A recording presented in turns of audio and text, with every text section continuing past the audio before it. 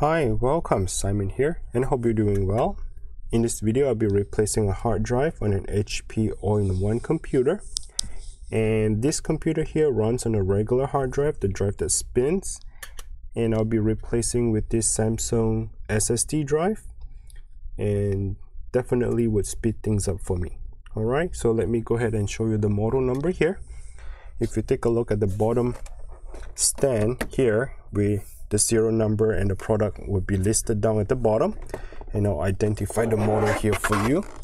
So the computer on this one is,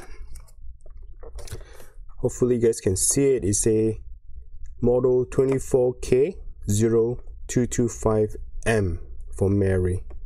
So this is HP Pavilion 24 all-in-one PC, model 24K0225M. Alright, let's go ahead and get started.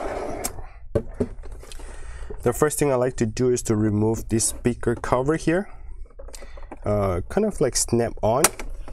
You don't really have to use any screw to pry it open. What I did was I just go and grab it and then just kind of peel back a little bit. And I like to work by the corner where the weakest point would be and just kind of peel and pry it out. Once the speaker thing is removed, you can see that the entire screen is being covered. So we need to remove the screw in order to remove the screen to get into the hard drive. Alright, the first thing I like to do is to somewhat disconnect this LCD cable. And hopefully you guys can see it. There would be a little clipper right here, the black clipper, and I need to lift it up. There's one side I did, and I'm coming here to lift up on the other side.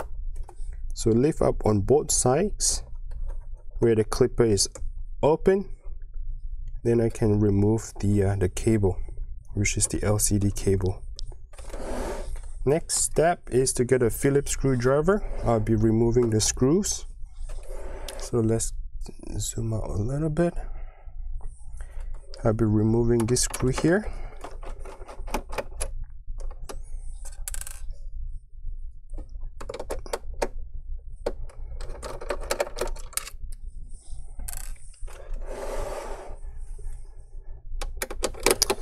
It looks like there are only 3 screws in total holding down the LCD screen. I don't see any other screws holding it down. So let's remove all 3 of them. Okay. See if I can lift up the screen.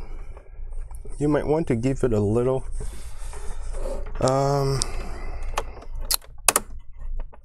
push, because the screen itself is kind of clipped onto the side of the panel or the back of the panel, so you do kind of need to lift it up slightly for this purpose. Let me turn it around, holding it down, and I'm working on the very corner here to lift it up. And there's one more cable here is being connected to it. This is more likely a webcam cable, and I just kind of lift it straight up. So you want to pay attention to this. One side is just white connector, and the other side you can see a little gold dots, and that gold dots is to face towards the screen, and the white connector has nothing to it, should be facing down towards the stand. And that is the connector where I was just pull it straight up. Okay, as I kind of lift it up, I'm lifting the screen up. I know the angle on the camera is different, but you can see that this is the stand, and I just lift up the screen towards this way. Okay, and here you can see that the hard drive is installed on this corner here. And this is pretty much the entire motherboard, the CPU, So pretty much this is the motherboard, the CPU, the fan, the RAM, okay, and this is the hard drive. So I'm gonna be removing the clipper. Open up the clipper here.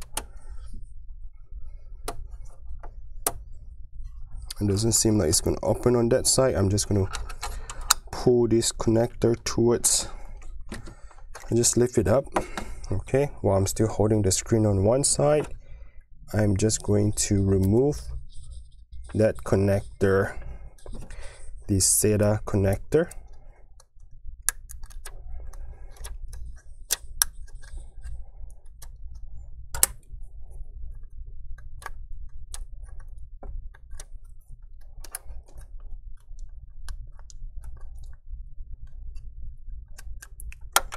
Okay, so that is the hard drive. I just removed it, and you can just remove this cover.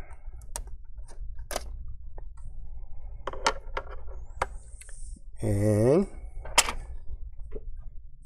install the SATA drive.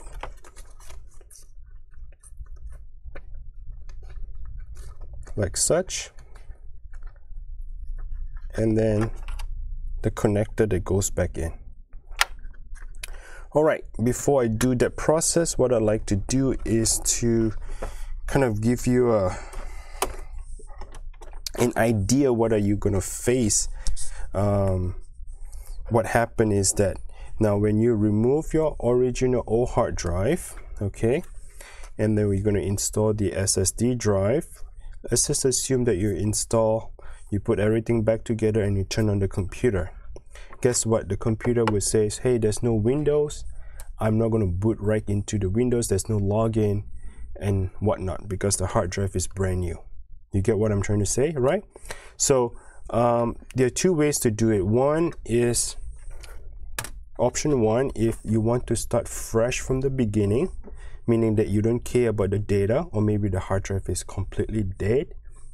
There's nothing you can do about it by just changing a brand new drive.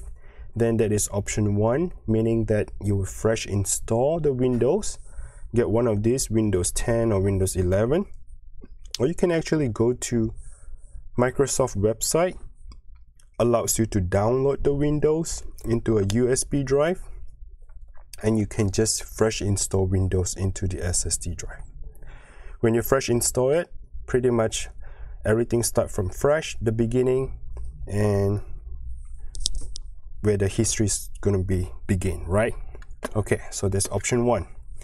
Option number two is if the hard drive is still good and you want to migrate all your Windows, all your programs, all your data over to the new SSD drive, then I recommend you to use the software called Acronis. You can go ahead and look it up on Amazon, or check the link down description below. I would link it where you can buy that Acronis software and follow the tutorial on how to do the cloning. Okay, my mistake. Check the link down description below. This is what I'm trying to show it to you is if you want to buy the replacement part, the SSD or the Acronis or the Windows, check the link down description below. I'll link it where you can buy directly from either Amazon or eBay. Okay, now the Acronis allow you to clone a working hard drive, not like the dead hard drive, okay, a working hard drive over to the SSD drive. Once the cloning is completed successfully, and when you install this hard drive back into your computer, you should be able to have same identical Windows, program settings, data, everything the same. Okay, you're gonna ask me how do I do that? Well, go to my channel, search for it. I might have make a video on how to clone it, as well as how video to create a Windows installer from Microsoft USB, or you can just buy one.